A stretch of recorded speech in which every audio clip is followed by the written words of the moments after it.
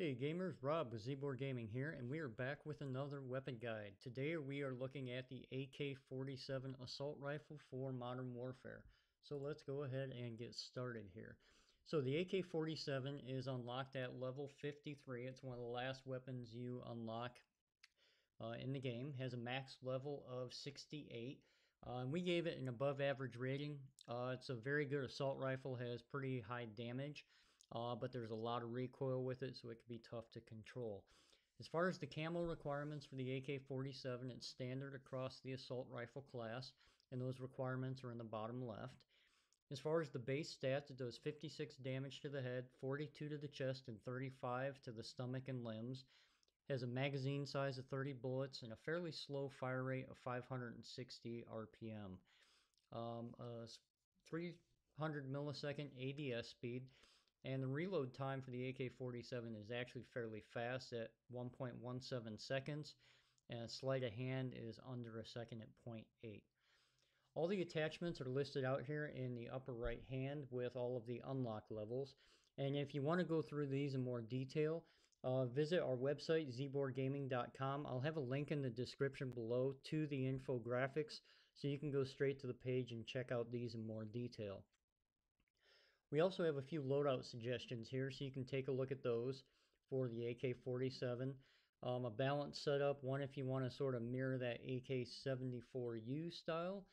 A mid-long range setup, and then we also have a run and gun setup. We also have a handful of additional loadouts after we've done some recoil testing later in the video, so go ahead and stick around for those as well. So as far as some of the advanced statistics here in the middle, there is only one drop-off range for the AK-47, and that is at 28 meters, unless you equip those 5.45 rounds, and we'll get to that here in a second. So at that drop-off range, it's 56 or 51, so it's always a two-shot headshot kill. It's always 3 to the chest and either 3 or 4 shots to the stomach and limbs. And in hardcore modes, the AK-47 is always a one-shot kill. As far as the movement speed, it's 93% and 45% for the ADS strafe speed. The recoil, like I said, has a very strong upwards kick, and we'll show you that here in a few minutes. And the spring out times is 267 milliseconds standard and 400 super tactical, which is fairly common for most of the assault rifles. If you are looking to equip those 5.45 rounds, note that not only does the damage for the gun change, but also the ranges. So this actually is more of a SMG style. It increases that fire rate from 560 up to 690, and it actually comes with a whole handful of drop-off ranges. So instead of just having the one range at 28 meters, the first drop-off is now at 17 and a half, 25 and a half, 35, then anything over 35 meters. So be aware of that. That does change the amount of damage you do for this weapon. As far as the specialized AK-47 attachments, it has a whole bunch of barrels here. It has a Spetsnaz Elite barrel, which does a 20% damage range increase and limits your ADS speed by 1 frame. The RPK barrel and the Romanian barrel are very similar, a 30 and a 35% range increase. ADS speeds are close, with the Romanian offering 1 extra frame slower. The one difference with the Romanian barrel is that if you equip this barrel, it does block out that underbarrel attachment, so keep that in mind, but it does offer you quite good recoil control, and I'll show you the difference between the two here in a minute. As far as the 8.1-inch compact barrel, you do get some faster ADS and movement speed, but it comes with the penalties of a worse recoil pattern and a 20% damage range penalty for your bullet velocity. The skeleton stock will help you aim down sight 2 frames faster, as well as you will, when you're aiming, your strafe speed will be 15% faster. You lose a little bit on your aim stability. So again, I highly recommend that skeleton stock. It's a good attachment for this weapon. The ammo, you have 2 different types, the 40 round mags and the 75. ADS speeds, you lose 1 frame with the 40 and 2 with the 75 round drum. But keep in mind, if you equip that 75 round drum, it comes with a 9% slower movement speed. So that makes you very, very slow, worse than most of the LMGs in the game. So if we look at all the attachments here which affect your aim down sight speed, we have them all listed out here. Feel free to pause the video if you want. I'll only touch on the ones here that help you ADS quicker, and that's a stipple grip, the 8.1-inch compact barrel, the tack laser, the no stock, skeleton stock, and FSS close quarters. All of those attachments I just listed out here help you ADS faster. Everything else listed here will slow your ADS speed down a little bit. The slowest being either the 23-inch Romanian barrel at 4 frames or anything thermal, night vision, sniper, variable zoom, scopes, etc. All also with a 4 or 5 speed frame slower.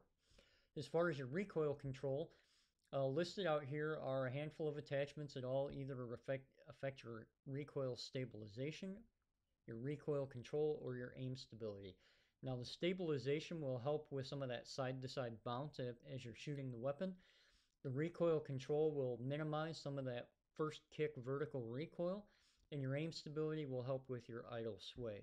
So again, here you can see there's a variety of attachments you can equip to help with that recoil control, and I'll show you how much effect they all have here on the next few slides.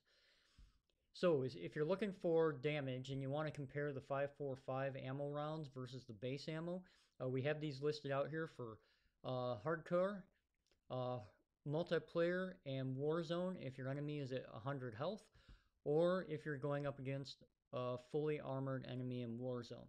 So you can see here between the two ammo ranges, basically your shots to kill are the same for everything except for chest shots on a fully armored target in Warzone. With the 5.45 ammo, it is going to take you one extra shot. You will have a faster time to kill with the 5.45 ammo in most cases due to the fact that it has a faster RPM. But keep in mind that, for the most part, the amount of shots it's going to take to kill are going to be pretty much identical regardless of the ammo you're running. But that time to kill will vary a little bit. The other important thing to note here too, though, is that base base damage range is much more for the base ammo than it is for the 5.45, which means 5.45, in order to get this profile here, you'll have to be a lot closer to your enemy. And sometimes that always isn't the case in Warzone, so keep that in mind. So, recoil testing, we did all this on Candor Hideout. Most of this data you see here is what I had just on the prior screen. If you want, you can go ahead, pause it here, check that out. As far as the amount of idle sway, you'll be able to see that here. There isn't a whole lot of idle sway at 25 meters. You can see it's quite slow. I have the VLK 3.0x optic on here. As far as ADS speed, you can see it's now keep in mind I do have the VLK optic, which adds about a frame. And you can see the recoil pattern here has that strong vertical recoil kick, and we'll look at that here in more detail. So here is the base recoil pattern with the AK-47. The base ammo is listed on the left, and the 5.45 rounds are on the right. You can see that it's a fairly vertical pattern with a lot of side-to-side jump. That 5.45 rounds does result in a little bit more vertical recoil, but on the whole, it isn't a whole lot different from the base recoil pattern. So even though this says it gives you better recoil, it doesn't actually show that that's the case. Now keep in mind this is a 25-meter test. Fire rate is higher, but really when it says it gives you better recoil, don't necessarily believe the type here. Plus you lose that damage and the range. So if we go ahead and look at the muzzle attachments here, we have the base recoil pattern on the left. You can see that both the muzzle brake and the compensator look to help that overall vertical recoil. You can see the compensator definitely had a nice effect here. You still get some of that side-to-side jump, but your first 5 bullets are in a pretty tight range right here around the X, whereas your 5th bullet on the base pattern is all the way up here. So it would have been in this range. So you can see with the compensator, you get about 10 bullets in the same vertical distance that you do is about 5 on the base recoil. So definitely look at running the compensator with the AK-47. It will really help with that vertical recoil. If we go ahead and look at some of the barrel attachments here, again, I've got the base recoil on the left. The 23-inch RPK barrel, you can see, does cut some of that vertical recoil out, and it also appears to cut out some of that side-to-side jump, which is good. And plus it comes with a 30% damage range increase, so you'll get this damage out to 35 meters. Now keep in mind, these 3 bullets here are pretty much enough to kill any enemy within that 35 meters. So this helps with a lot of good recoil control, so consider using this. The 8.1-inch compact, you can see here, does have that negative effect of the recoil control. You also lose 20% on your damage range, and you can see here that it jumps around quite a bit, just like the base recoil. So there is a little bit worse recoil here. The 23-inch Romanian barrel, you can see that the first 2 bullets were pretty much right on top of each other, which means if you can hit both of those a headshot with this barrel, you will pretty much, essentially it'll be a one-shot kill, because those first two bullets with this barrel typically go right back to back of each other, and then you start to get some of that jump. You also get a little bit extra damage over the RPK barrel by about 2 meters. So definitely take a look at those, but keep in mind those come with that ADS and movement speed penalties. So if we take a look at the rear grip, the rubberized grip tape, as well as the nose stock attachment, the rubberized grip is supposed to help with your recoil control. What you can see here is it actually looks to help a lot with your recoil stabilization. I don't know if this is an error in the game, but I have found that consistently the rubberized grip actually really seems to help with a lot of your side to side, as opposed to as much of the vertical recoil. So you can see here you have a pretty nice straight linear pattern. You don't get as much of that side to side bounce. With the nose stock attachment, you can see you do lose some of that vertical recoil control, and it still jumps around quite a bit. So keep that in mind if you're going for that additional movement speed and ADS. It does affect your recoil quite negatively here. Okay, we went ahead and took a look at the underbarrel attachments now, and you can see here that most all the underbarrels did have a pretty positive effect on your recoil. That tactical foregrip, it jumps around quite a bit side to side. Again, you're only really getting aim stability with this. Even though it says there is no recoil control, you can see though that it did have a fairly substantial 20% overall decrease in the amount of recoil, which was sort of surprising here because it does not say recoil control in the description. The Commando foregrip, you can see, does cut a little bit of the side to side out and some of the total vertical recoil, which is good. And then your bipod also helps with some of that crouch and prone. So your crouch recoil profile is here in the orange, and your prone is in the yellow. So if you're looking to crouch or prone a lot, go ahead and equip that bipod. You will get some better recoil properties with it. So the last group is we wanted to look at the stick grips, the stick underbarrels as I call them. This group 2, so you have the Merc foregrip, the Operator foregrip, and the Ranger foregrip. You can see here that these just sort of compressed the pattern a little bit for that vertical recoil control. On the whole though, side to side still looks about the same. So we decided to take a look at a few loadouts here, and the first one we wanted to take a look at was a balanced loadout with a 5.45 ammo. So you can see we got a fairly nice, just straight vertical recoil pattern here. About 4 or 5 bullets all right here around your target. And the loadout we had here was that VLK optic, the 23-inch RPK barrel, Ranger foregrip, the 5.45 ammo, and that rubberized grip tape.